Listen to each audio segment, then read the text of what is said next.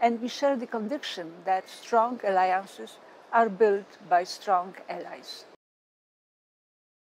As the newly elected chair of the European Parliament delegation for the relations with the United States, I have the honor of presiding over our regular meetings in Brussels and in Strasbourg, many of which are web streamed live and can be followed also on the European Parliament's website.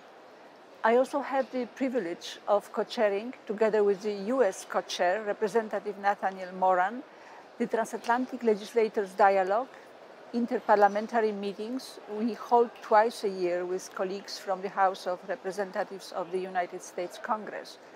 In our transatlantic legislative dialogue, we care about sound and effective bilateral relations, but we also share the view that the strength of our global agency depends on whether we stand together when shaping what comes next in the world.